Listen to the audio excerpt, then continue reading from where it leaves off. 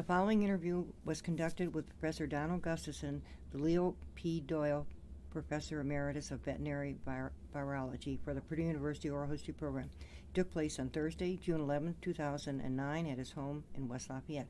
Welcome, Dr. Gustafson, and good afternoon to you. Thank you. Tell us a little bit about where you were born and your parents and early years. Okay.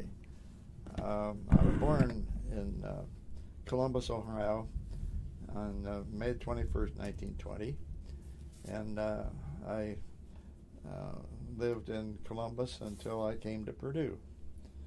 Now let's talk a little bit about high school and your early years. Okay. In high school, I joined a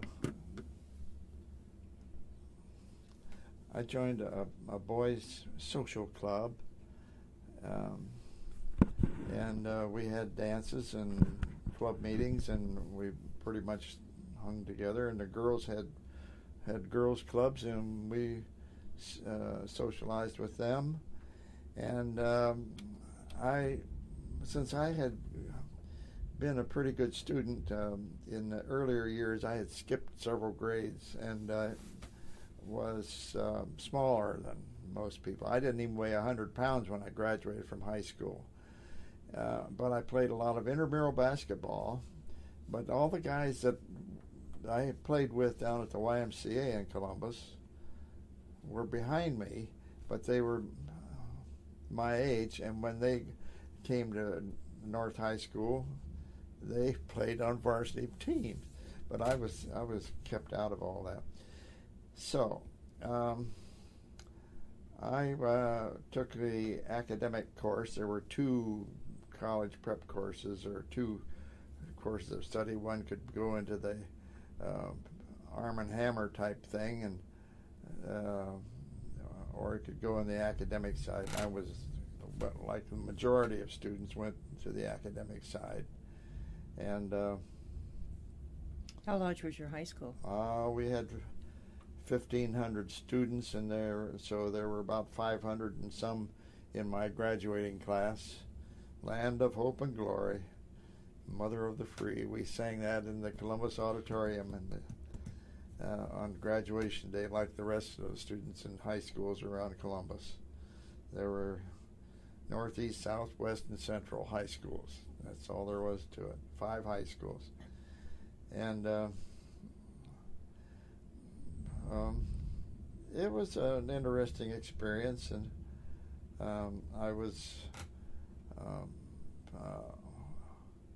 member of the student council, and I talked my way out of being on the library student staff because of my big mouth, not because of my lack of interest in it, because that was really plumbed. And Miss Kelly asked me if I would like to be a member of it, and then I smarted off, and that was the end of it. And well, high school, and when I graduated, I won a scholarship to Miami University at Oxford, Ohio.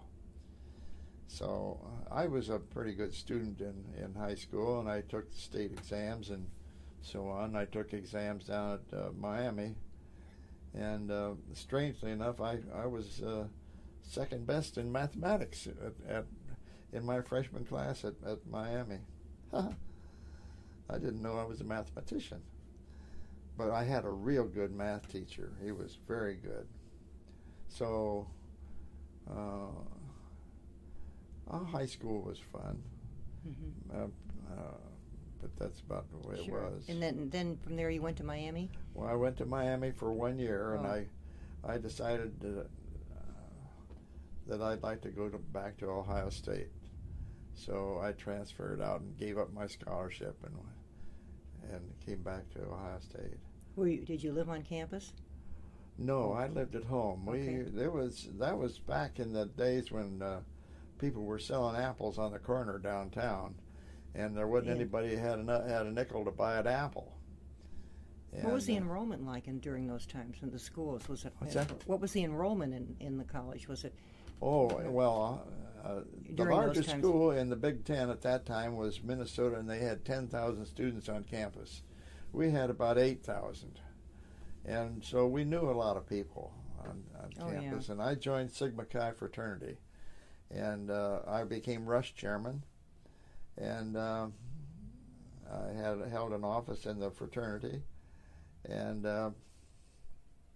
did you commute then back and forth? You lived at home while you, all 4 years, 3 years? Yeah, Okay. yeah, on the streetcar. We took a streetcar when we had to, and then there were other people who had lived.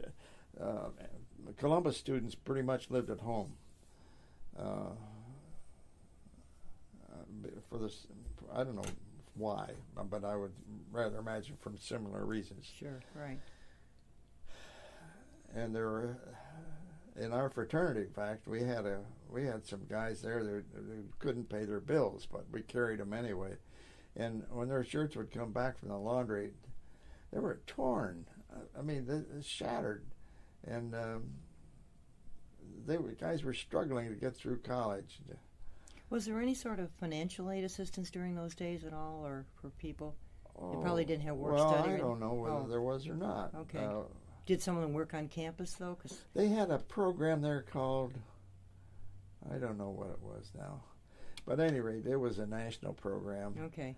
And, but really, the fees were only $25 a quarter.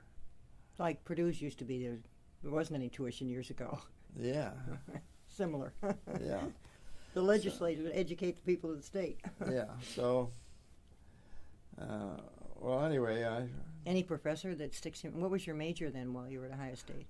I was in business administration. Okay.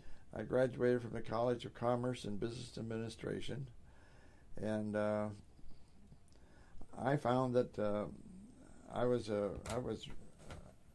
and I've always enjoyed geography and history, and you can see around my house I'm interested in history, and I took the only course I ever flunked was accounting. And you were the mathematician, you said. Yeah, but that's not mathematics. I know. I learned that myself. Yeah. I was Sure. good at we had 3 courses. There were 3 quarters. We went on the quarter system, which I liked better than the semester system. Right. And I talked with Markee about that, and he said that means that I got to do my job 3 times instead of 2. And so I just let it go at that. But at any rate, we had sole proprietorship, partnerships, and corporate accounting. Corporate accounting I flunked. They had too many little dibby dips I couldn't. There were 30-some students in the class that I was in, and 28 of us flunked. That tells you something. And as a matter of fact, our instructor, our teacher, our professor, excuse me. No, that's okay. Put your feet up. I'm fine. He had flunked the CPA test 20-some times. But while we were there, he passed it. Finally passed the thing. He became a CPA. But he was fine. And I was surprised. Mr. McCoy couldn't make it. He was a good guy. But I enjoyed economics. Since I was a good student, they said, I was put in an advanced class of economics, and my dad was so unhappy with me because one of the kinds of teachings they had was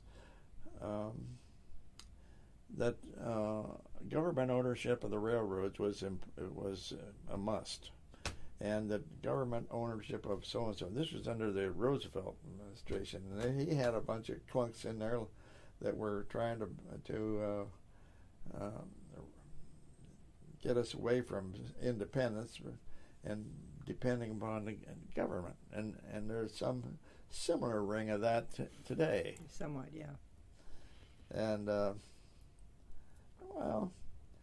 but at any rate, he was frightened about that, but I was just trying to take the course. And I did well in the course, but,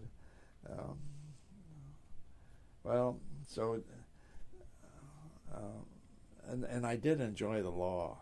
We had a segment of law school. We had a sales and agency and torts and law of contracts and business law and all that. It was in the College of Commerce, and I enjoyed it. I could have been a lawyer. Sure. Yeah. I mean, I was interested in it, and then I started fighting the war, and we won that one, and mainly because there were a lot of guys who were really brave. I was never brave. I was always a coward. Did you serve in the military? Oh, 10 years. Wow. Yeah.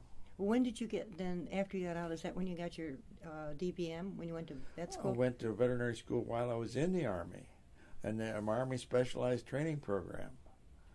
And they put me through the veterinary While you were school. serving in the Army?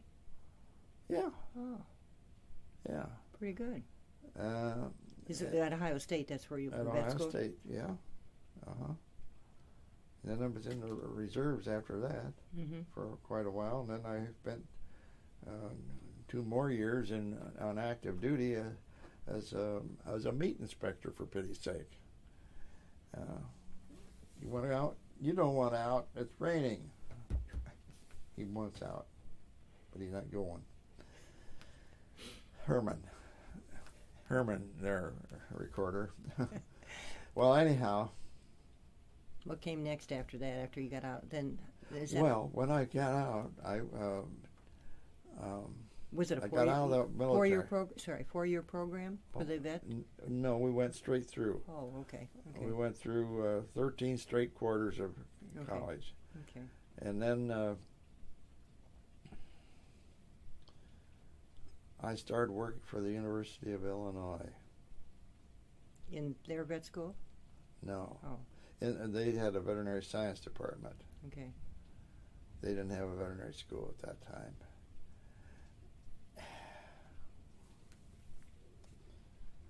And then I got a letter from the United States Army saying that I was no longer a reservist. I was on active duty. So I went to the Army.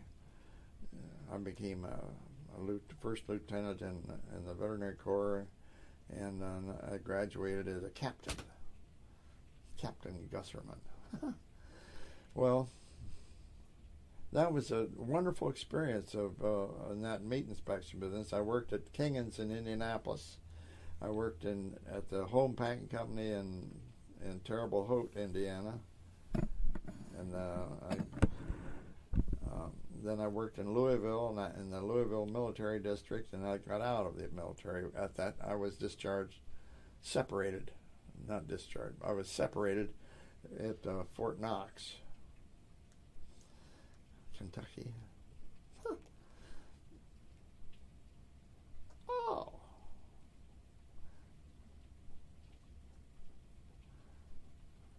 Then I. Were you married at that time? No. Oh, okay. Huh. No, I couldn't afford a wife. I couldn't afford that responsibility. So, at any rate, there wasn't anybody who wanted to marry me that I knew of. So then I what did I do then? Oh, I started working for a company we were constructing a building in downtown Columbus, right there on the main street downtown, and trying to connect it to the building next to it. And I was on the engineering staff. I ran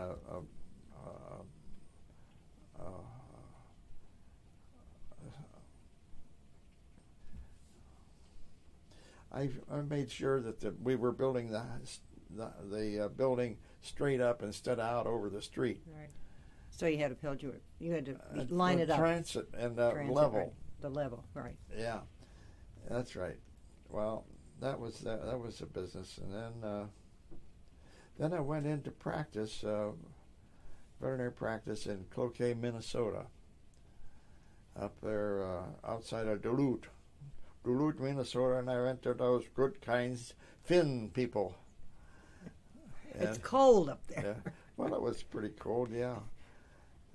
That's where the ships, the freighters on the Great Lakes go up to Duluth. That's where your iron. Oh yeah. See, my mother was from Marinette, which is right across the river from Duluth. Okay. My mother was from Superior, Wisconsin. My father was from Marinette. Okay. And but I liked it up there. I had a good time, except that the guy that I worked for was impossible. What kind of practice was it? Small or oh small animal? no. This was dairy. Oh, for the most okay. part, dairy practice. Okay. And we'd go out to those good kind Finn farms. I loved those people. They were great. There was a bar on every intersection of roads up there, and very social. oh yeah, that was great. So then I came out of that, and I went back to Columbus, Ohio. That's when I would join the engineering crew. After I quit up there in Minnesota, I came back here and I did that.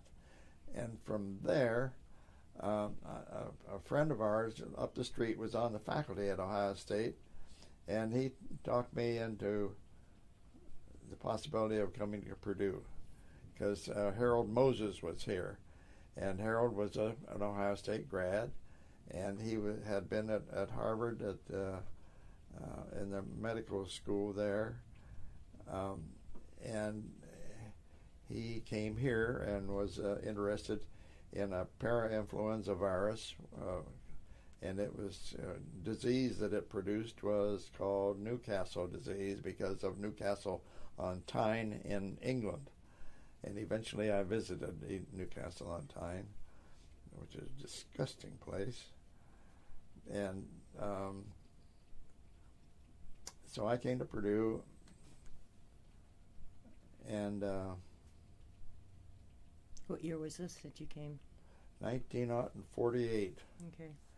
And I started on the faculty, as a graduate student here in January the 1st, 1949.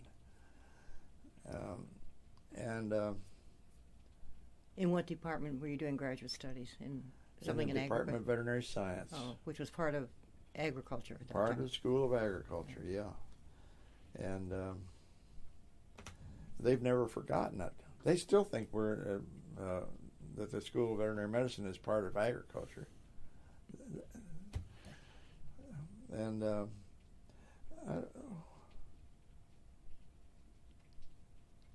I was referred to shortly, just in the last week or two, as a former member of the Department of Veterinary Science.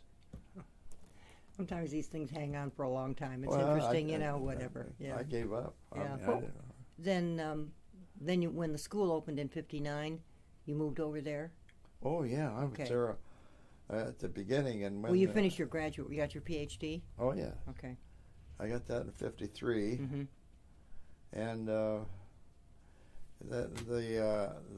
politics of that origin of the veterinary school is really kind of an interesting story in itself. One little thing that happened that's kind of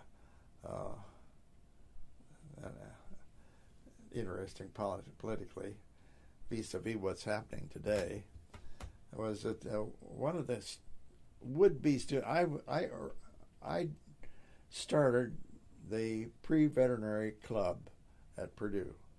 I was the original, and I was the counselor, the one counselor to the people who wanted to be admitted to the veterinary school. Well, one of these guys was politically muscled, and there was a fellow who was very much opposed to the establishment of a veterinary school at Purdue in the legislature. And to make it short, this kid told him to go home. The guy went home. He wanted to be reelected. It was up in the region, and interesting. We always thought that was pretty comical. This kid never got into veterinary school. He was never admitted. That's how it worked out. Yeah, well, whatever. But that was an interesting thing. And then there was the fight between wanting to have the diagnostic lab in Indianapolis and up here, and that's got some conflicts going within the veterinary profession, and that lasted for quite a while. And then those fellows all eventually died off. Sure.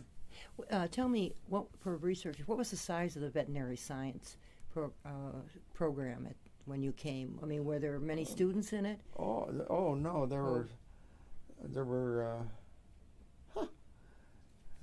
in the graduate program there were 4 of us. Okay. 4 of us. One of them went. One of the guys, Max, he went back into practice at Brazil, Indiana, and then he started working for a little company down there. And apparently, I don't know, but Max, he was a great guy, a little bitty guy. And then there were guys who got their PhD here at Purdue. A Polish fellow from New Jersey, good guy. He was he wanted to be a pathologist. Eventually, was on the worked for the company in New Jersey, one of the big companies, as a pathologist. And then there was, and Russell and the other guy. There were 4 of us, okay. 5 of us, I guess. All right. Where'd you live when you came as a grad student? What was housing like when you came? Where did you live? Oh, I lived with Professor Ray Cable over here on the next street over. Okay. And he was a wonderful man. Jeez, he was a great guy. I'd come down there. I had my little room, and which was very nice.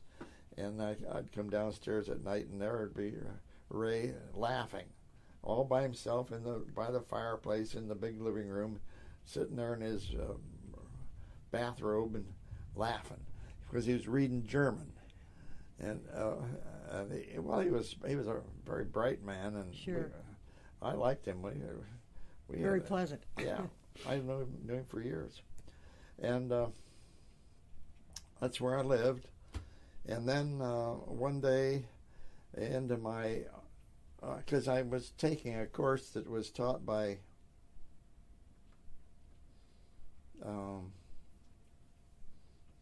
the little guy who was the head of biological sciences over here, and he went to Minnesota. And Koffler? Henry Koffler? Henry Koffler. Well, I was taking this course with Henry Koffler. It was supposed to be the toughest graduate course in the university at the time. That was its reputation. And it was a good course. It was in the physiology of bacteria. And they had some instrumentation over there that was kind of unique.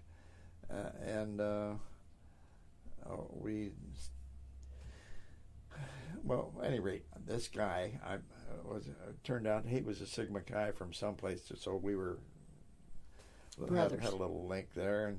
And one day, when I was down in my office, he came over because he wanted to do something or another, and he brought this girl with him, and that's Lois right there. And so I loaned her my car. I had a brand new 1948 Mercury coupe, beautiful blue thing, and I loaned it to her, and she was okay. Was she a student at Purdue? Yeah, she was in child development. Okay. So we decided to develop some children together, right? Yeah, as a team. Sounds good. We had 5. And where was your wife originally from? She was from a little town called Clark's Green, Pennsylvania, which was a bedroom community for Scranton. Okay. And her father was an architect, and he drew up hospitals and high schools, and he did not like to do homes because of the women that were involved. They were all the time wanting to get something done, and they wanted to change it again. So he didn't like that. But so he built churches for free. He designed churches for nothing, and he did schools and his own church, and it was a Methodist church there in Clark's Green. It was a lovely community. Yeah, Scranton is I've not been there, but I understand it's a nice community. Been there a long time. The city, it's good size. Yeah, we called it Happy Valley. They came from Taylor, Pennsylvania, which is on the river, and it was a mining town. And his father was a coal miner, and his mother or his wife was from a farm up the road, and they met at Penn State. She went to Penn State. Lois went to Penn State. And her brother went to Penn State and then graduated in veterinary school at Cornell. Mm. And he worked for Johnson and Johnson, and did very well over there. Mm-hmm. And he lives in Connecticut now at Old Saybrook, right on the shore. Mm-hmm. And well, that's how I met Lois, and she died 11 years ago. Uh-huh. I've been living here by myself for 11 years. And you can see that I wrecked the place. No, it has that lived-in look, and my house has got a lot of stuff around it, too. You know, each corner is filled. Well, anyhow, that's... But then with the vet science, and then when the school opened, you moved over. Is that what you're going to, will that be the next step? You stayed in, after you got your degree, did you stay in the veterinary science? I stayed in veterinary medical school. Oh, okay. Right. But when the school didn't open until 1959, so you were still in veterinary science in that department until the school opened? Yeah. Was that what it was? Okay. Then we switched over, and I was in the Department of Veterinary Microbiology, Pathology, and Public Health. Okay. Which is now bio something or other. Oh, okay. Biological science. No, that's in biomedical. I don't know. Pathobiology, as I call it. Names change. I know. Yeah. Well, it was a good idea. Sure. One of the dumb things we did was to name them all Department of Veterinary Microbiology, Department of Veterinary Physiology, Department of Veterinary Anatomy. We should have just named them Anatomy, Physiology. Because they're all within the vet school. Sure. Under there. Yeah. And of course, we had the clinics. And we had a great guy who was dean, L.M. Hutchings, Pat Hutchings they called him, but he was a Michigan State grad. He was from Maine, and he died of. He was working with brucellosis, and that's a terrible disease. Bang's disease, they called it. It was in cattle, and there's another form in sheep, but there's also a form in man, brucellosis, and it is murderous. Nobody I ever knew that worked with brucellosis ever died of anything normal, unless they got hit by a truck. They all died of some screwy aberration of brucellosis. I think Hutch did too, because when he was sick. He was head of the veterinary science, am I correct? And then took over the school when it... Well, the guy who was head of the department when I first started was an Iowa State grad who played football over there without his helmet. And his name was Charles Rumpel Dunham. And he shot himself in his home up there over there on the, what street did you go to up there? Well, near Sheridan Road. He lived on Sheridan Road. And he shot himself in the bathroom. The only bathroom in the house. Ruined the place. His wife couldn't live there anymore. Oh, my. She had to move out. Oh, blame her. Huh. Yeah. Well, anyhow, after he shot himself, that's when Hutch became chairman of the department. And he was very effective, very good, and Frederick L. Hovde loved him. He said he did. And when Hutch died, he had just become dean, been named dean. And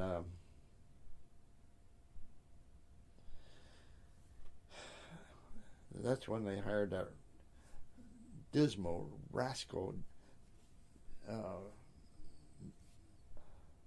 sociopath, Erskine V. Morse. He started out bad, he ended up bad. He was no account, and they finally had to fire him. he would have guys come into his office, and he'd have them in tears, and one guy went to Canada. Remember, who's Michelle Sala? Who'd she live with? I only met guy her up once. there, and he was over in Freehaver Hall. Wonderful guy, but he quit. He had to leave because Morse beat him up in his office, not physically, but had him crying in his office. Oh, wow. And the guy who was the assistant dean or associate dean, which they didn't make much distinction between them at that time, he quit and went back into our department. That was Edward Halterman. And Morse dribbled along, and he was a mess. And not only that, he was dumb. I mean, he was not bright. He never had. He didn't have much people skills. No, he didn't have that either. I don't know what he had, except he was a nice, big, handsome chap with a big laugh. Ha ha ha! Opened his mouth that wide, and I tried to like him.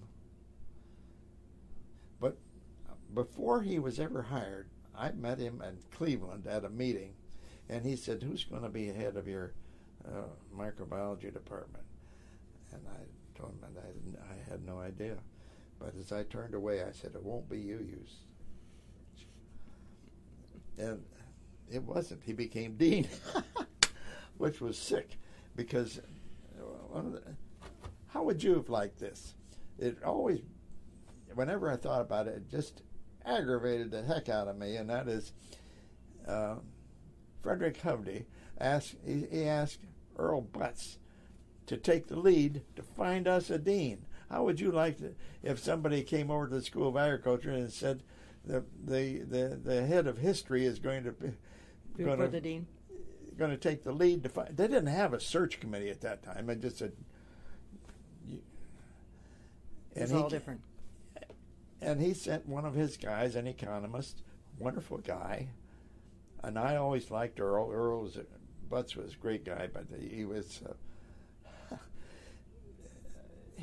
not.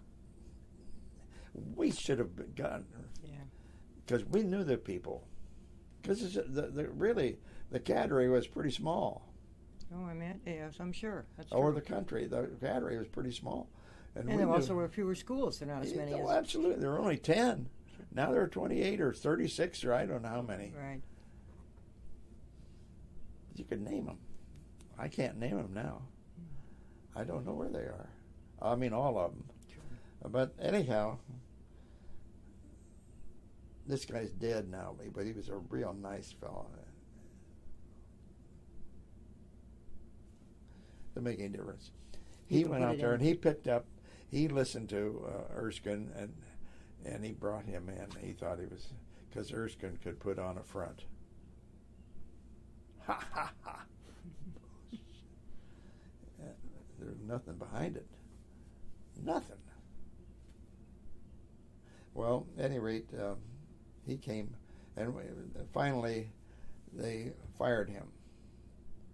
And Jack Stockton, who was at the veterinary college at Ohio State, a student, graduated one class ahead of me, or two classes ahead of me, and had been a leader of a after the war group over in Taiwan, or not Taiwan, but Okinawa, and he came back and was in parasitology up at Michigan State,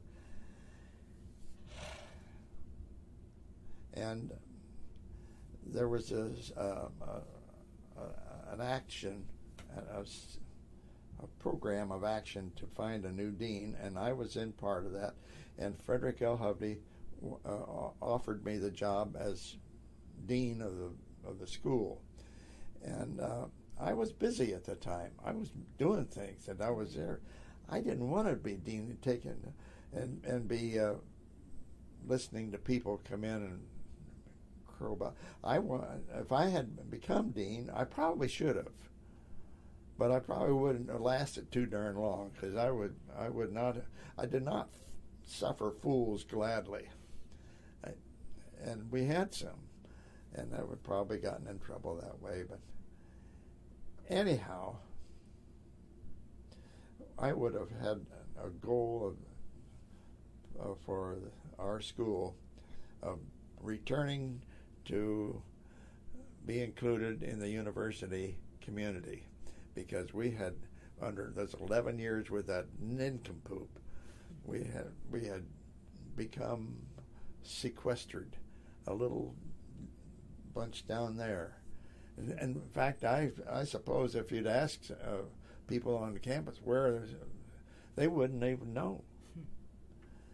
I would have had the goal for the people to develop some pride in their school, and to seek their intellectual goals, and to return with cooperative research and departments like pharmacy and engineering and biological sciences, and wherever we could, wherever we'd fit in, to do things of that sort, and to go.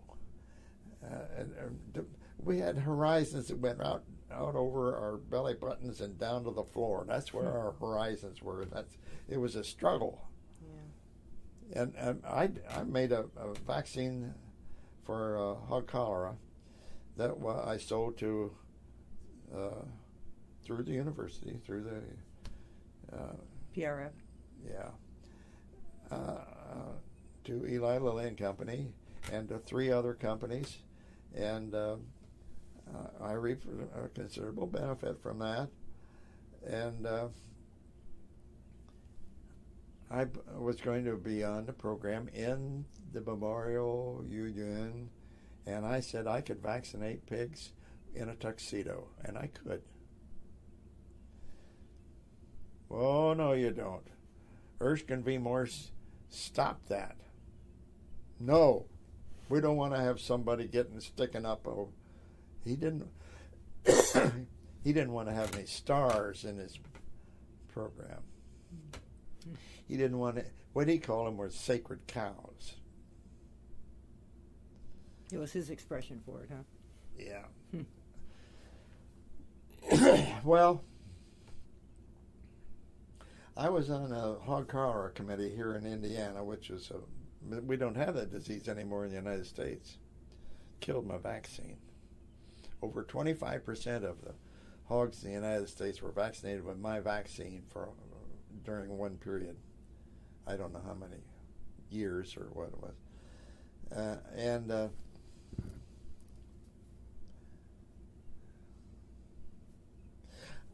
in that club, I met my friend Sherman Kessler.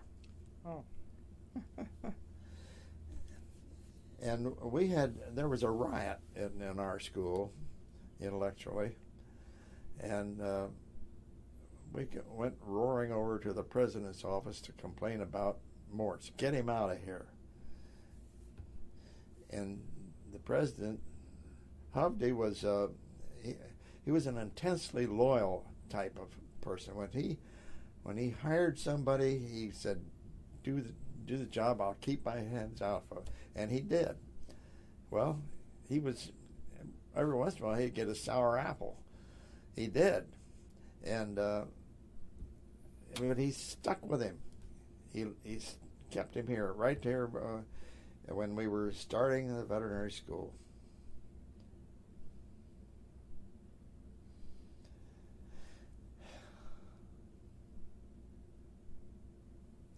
Well, eventually it was just too much, and so he was canned, and I turned down the job, and they made Jack Stockton dean.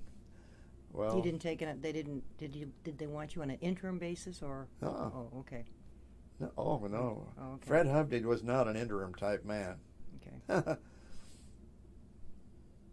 No. You would have this, and you would do that, and this is certain monies you would have. So I don't do that. Probably should have. But my mother was dead. That's one of the things I said. I said, my mother is dead, and she doesn't care. And she's not here. Yeah. So, well, Phillips was offered the Dean of Agriculture, and he wouldn't take it. He's dead. I don't recognize him. Well, he was a good guy. And I met Felix Haas I met Felix Haas I was on the Faculty Affairs Committee in the Senate. GUHA, pretty close together, and around the table.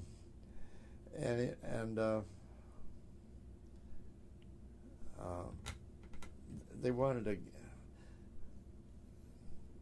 I had a lot of interesting experience. In fact, you remember a guy named Eisenhut? Chuck Eisinger? Chet Eisinger. I recognize the name in the English department. Yes. Big mouth. Called himself Old Silver Tongue. Tall. He was tall. Yeah. He was a track man at UCLA. Well, one day in the meeting there, he says, he's getting on me because I'm fairly conservative type Republican, don't you know? And anyway, he said, "Oh, I suppose over at your school only white people can drink at the fountains." I said, "No, all he has to do is be a Christian." And in the room, they go, "Jesus," like that, and Chet started laughing, and we became friends after that. Yeah. Interesting. Well, that was a little side. I'm going to ask you something or make a suggestion. We might do this in 2 parts because it's running close to 4 and I was a little bit late. Would this be okay? We'll stop at this point, sure. And I could do and that'll give you kind of a chance to think. We'll leave it at Stockton's coming in, and then from there on, and then your research is what I'm interested into as well. Would that be okay? Okay, yeah. Well, that'll be a bit. Yeah. And how the curriculum changed, and I gave you some I was chairman of the curriculum committee. Yes, right. That I know. So that's another thing. So I think that this makes a good breaking point if it's okay with you. Oh, sure. Okay. Fine. You can look at your calendar, and I brought my book with me, and we can